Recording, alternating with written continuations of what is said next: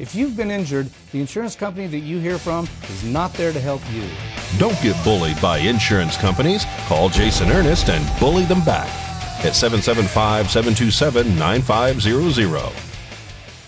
Austin Collins is under arrest and facing 3 charges: carrying a concealed explosive, gun, or dangerous weapon without a permit, changing or obliterating the serial number of a gun, and possession of Schedule 1 or 2 controlled substance. Nye County Sheriff's Office deputies were dispatched to Sheri's ranch on Homestead Road. A woman, later identified as Collins' ex-girlfriend, called 911 to say Collins was returning a car to her. She was requesting deputies, saying Collins had a firearm and had been aggressive with her in the past. A deputy familiar with Collins said he might be suicidal, and dispatchers advised that Collins would shoot it out with law enforcement if contacted by officers. When deputies arrived at Sheri's ranch, they detained Collins, citing safety concerns. Deputies say Collins told them he had a concealed firearm in a bag located around his neck. Dispatchers advised he did not have a permit to carry a concealed weapon. When deputies searched Collins' bag, they discovered a loaded gun, ammunition, and a plastic bag, which contained what initial tests determined to be methamphetamine. Officers also say the serial number on the gun had been partially burnt